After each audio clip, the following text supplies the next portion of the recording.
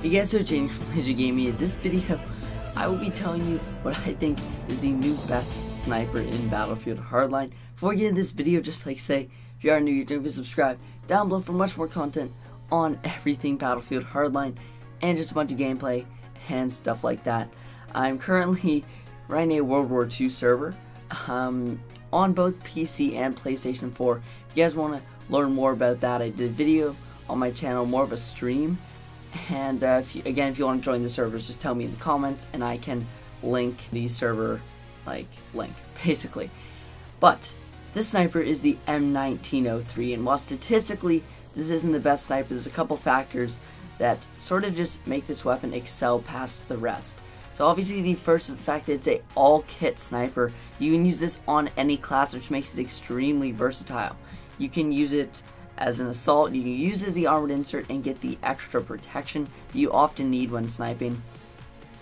And ultimately this weapon is very good at both close and long range. In close quarters you can get that quick 2-shot kill with the great hip fire and fast rate of fire, 58 rounds per minute.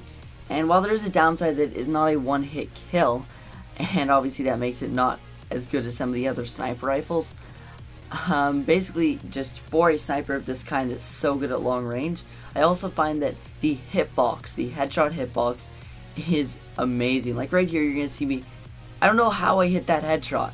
I have absolutely no clue how I hit the headshot on that guy. But I just think that this hitbox on this weapon's headshots is really good. Basically what that means is if you slightly miss the head but it's pretty close, it'll still give you a headshot on this gun.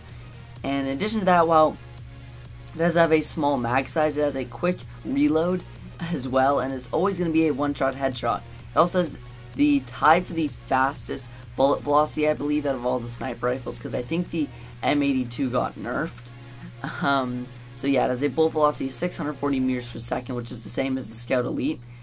And ultimately, yeah, I think this weapon is just simply amazing because of the fact that it's an all-kit sniper rifle and it's so good. The AWS, I did not like it as an all-kit sniper. It's honestly pretty underwhelming with the slow rate of fire, the high bullet drop. But this weapon is a great weapon, and not to mention the fact that it looks absolutely awesome. The World War II setting and World War I setting, I guess, on this sniper, along with that insanely awesome scope, make it look amazing. I do hope you guys did enjoy this video. I'm just going to leave you with some more gameplay with this sniper rifle. If you are new here, don't forget to subscribe down below for much more content on everything Battlefield Hardline. And again, everything for the Betrayal DLC. That's it for this video, guys. Thanks for watching. I'll see you guys next time.